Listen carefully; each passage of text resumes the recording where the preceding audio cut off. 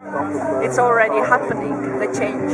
That people are more aware, they are more involved, and they want to participate. And also that they force the governments to listen what people have to say. And you can't stay at home and expect that somebody else is going to do what you need. You have to do something yourself. And I think this is what the future has to be. And this is already happening today. It starts here with this 1,000 people, and then it will grow also in Sweden, in other countries as well. And I mean, yeah, it has happened in many countries already, but right now is the moment where some people haven't quite realized yet.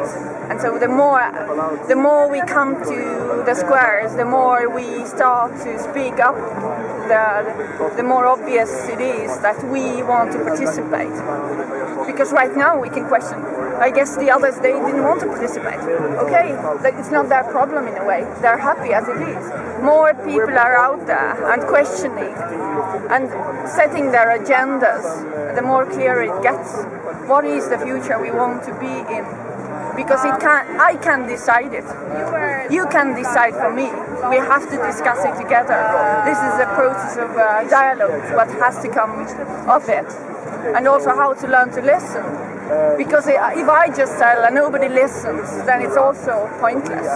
And also that if I just press what I want and it's not possible, then we have to find the solution together. And this is what has to be in the future. That we all come to this together and start to discuss what can be possible for all of us together in this. Perhaps it's future without the borders, perhaps it's future without it. I don't know what's the future, but we have to start to discuss it more, and we have to start to do it together.